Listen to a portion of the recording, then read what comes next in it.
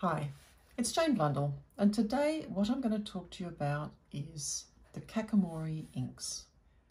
I did a video previously about the Kakimori nib, which I just adore.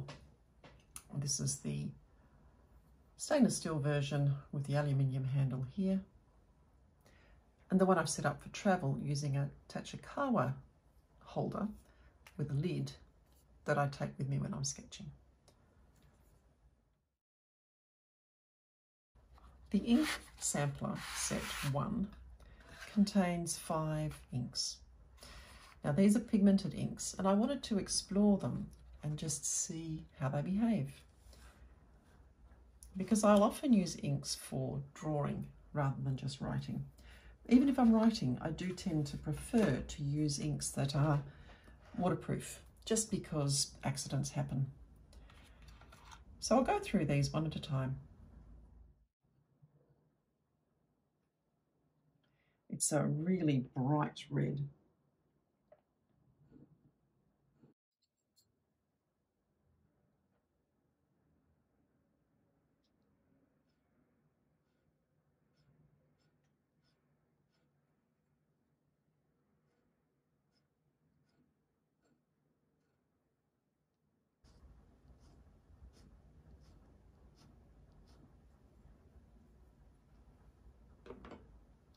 These little tiny sample bottles are made of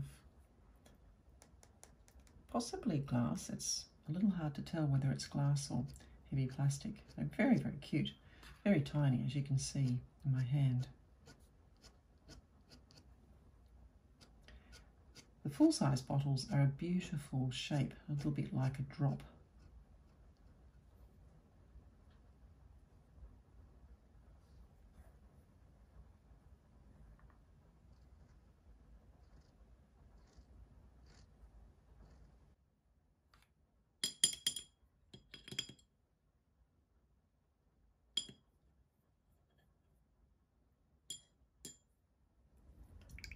So I'll wet the brush, dry it off, and then dip it in. This is number 2, and it's a quinacridone gold colour. Beautiful golden, slightly neutralised or slightly dirty or slightly earth tone, however you like to describe that. And I tend to use synthetic brushes when I'm painting out inks, just because they can be a bit harsh.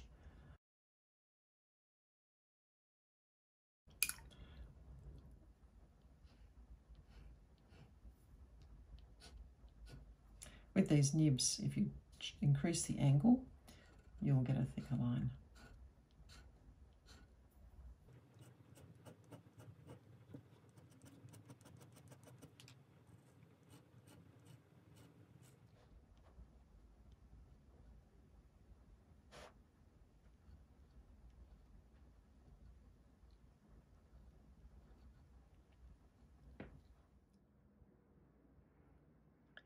So I'm showing these inks full strength, not diluted at all.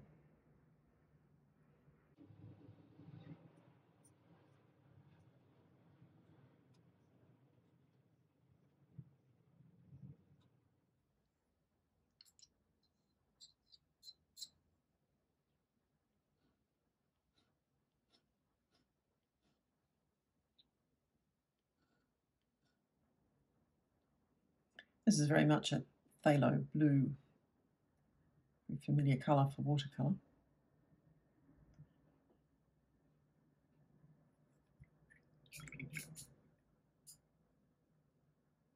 You can see how black inks can be made just using a mixture of all the colours.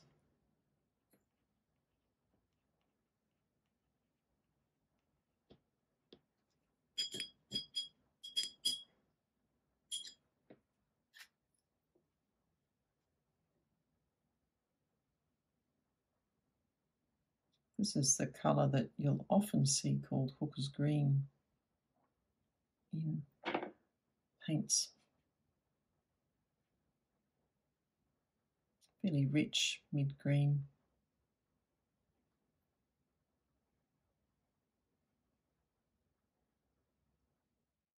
So that's set one. And this is set two.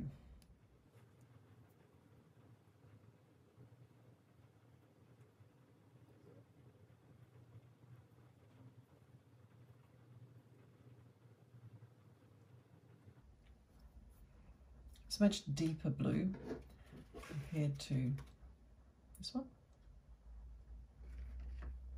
what I'd call a neutralised blue, or a slightly grey blue.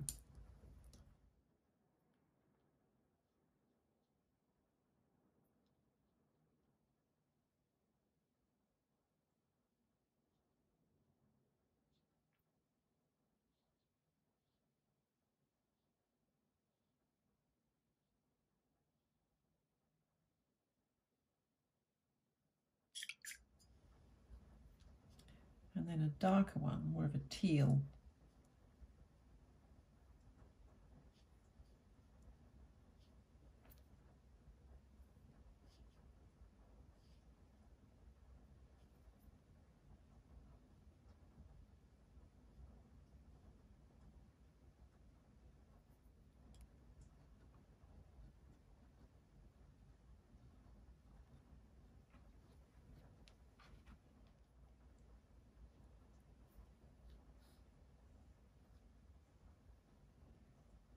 So now it's a rich brown, sepia sort of colour. It's got a hint of reddish brown.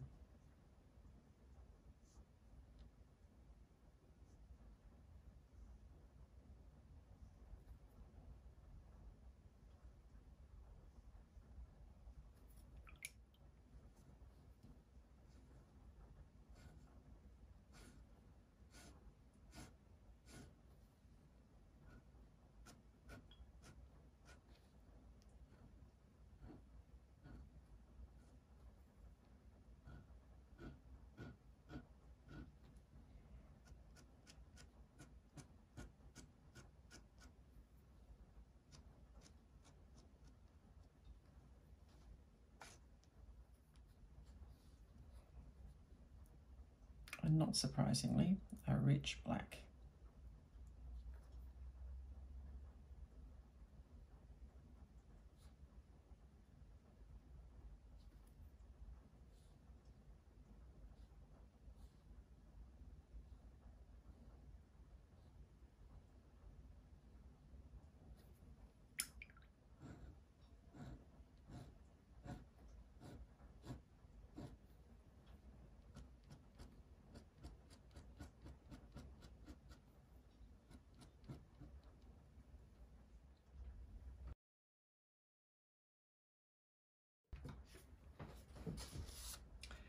Inside the little box, there's a bit more information on each one. And the descriptions of these colours are really lovely. So number one, Po, is described as a colour tucked away in our hearts. Po is the way we blush when falling in love, the warmth of a face admired from afar. Torori, now my pronunciation is not necessarily correct. A perfect omelette reveals its deliciously soft centre. Torori is the colour of anticipation, describing the rich consistency overflowing with flavour. Tototo is the gentle melody of a special rosé poured in quiet company, a colour to elevate everyday life or celebrate a special occasion. Karari number 4. Fresh like an endlessly clear sky, Karari describes a bright cloudless day. With this blue in hand, a break in the clouds is never far away. Kuran depicts the dance of a vine's curling tendrils, a green that captures both vitality and a sense of calm. And it suggests that you shake well before use and store in a cool, dry place. Use the pen regularly to prevent the nib from drying out if you're using a fountain pen.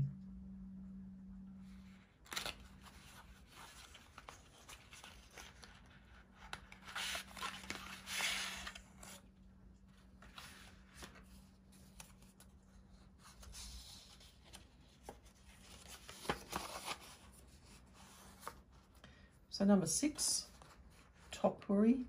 Look closely and might see the stars in a night sky.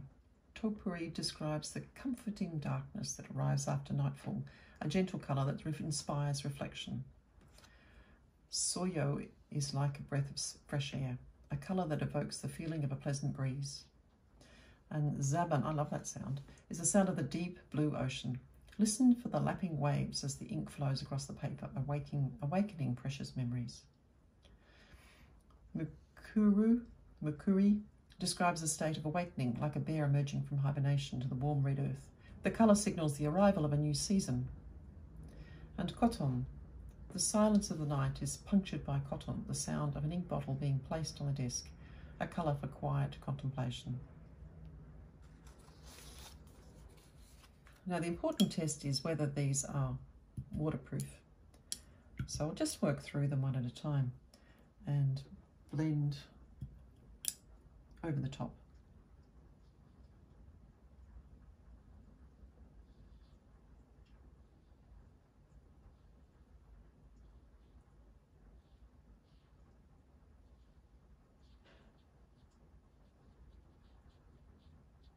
So yes, there's some movement in that one.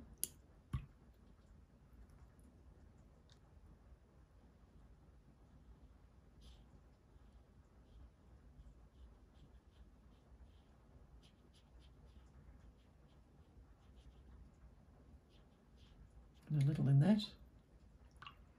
This is a soft brush, it's not a firm brush.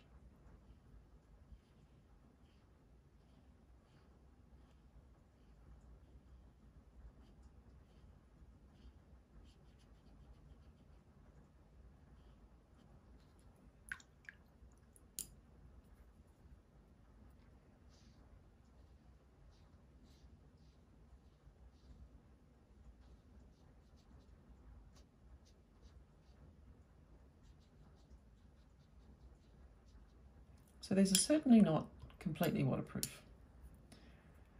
They're not as soluble as some inks either. They're sort of an in-between.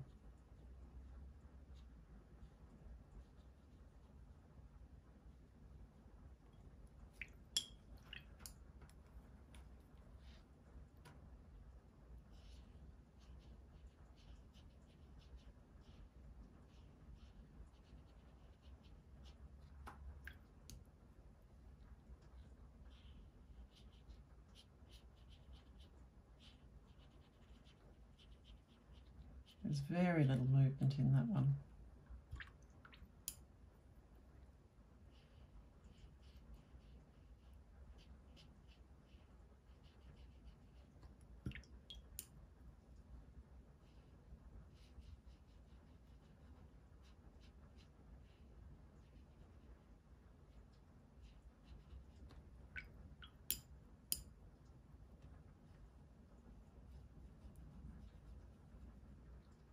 And there's not a lot of movement in that one either. But you can see that there's some solubility. So you'd have to be well aware of that if you're going to use them for drawing.